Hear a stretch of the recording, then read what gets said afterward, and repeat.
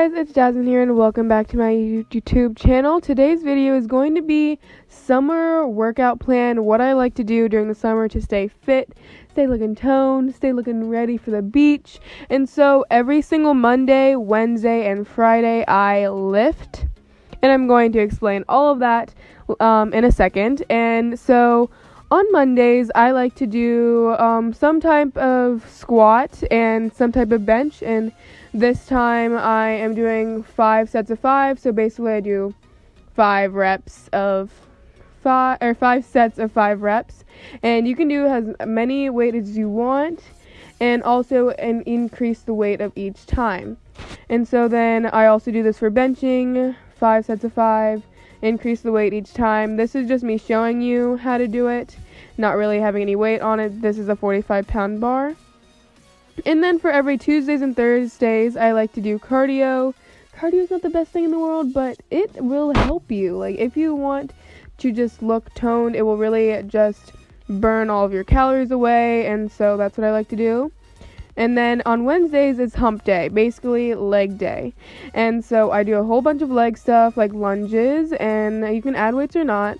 And then also some jump lunges. I look really funny in this video.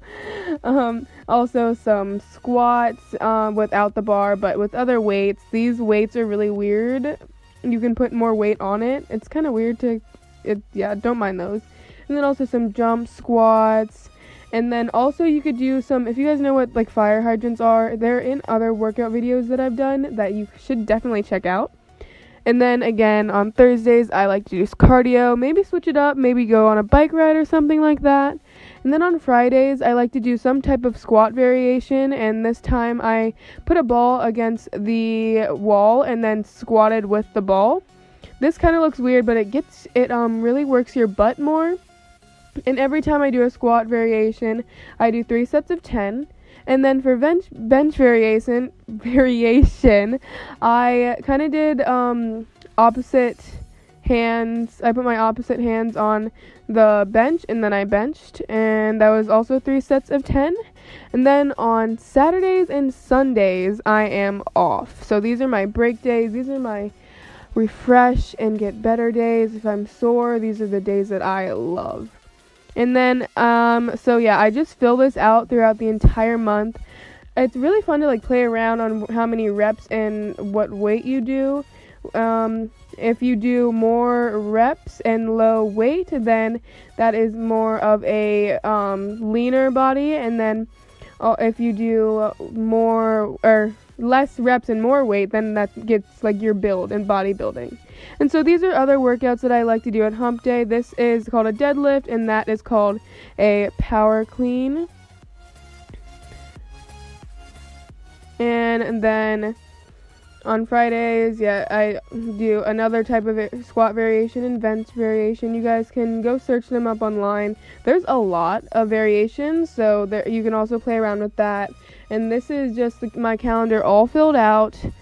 I love to organize, so this is actually really fun for me. You do not need to make like a whole calendar.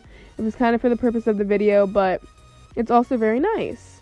And so I also decided to add some abs in there because I'm trying to get a 6-pack, okay? And so I just added them in. I have a video on abs that I can put in the link above for you guys to check out. And so I really just put the abs wherever I had room, especially on the cardio days where I'm going to be doing less. And then for your summer workout calendar, you also need to eat right. So again, starting with water. And water is just great for your body. And then also lemon water if you don't like drinking just regular water. And then for breakfast, I usually like to eat fruit, like a mango or something.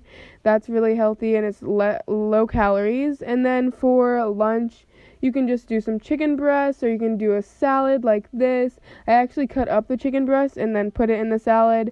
And then don't forget to eat your vegetables. Your vegetables are going to help you.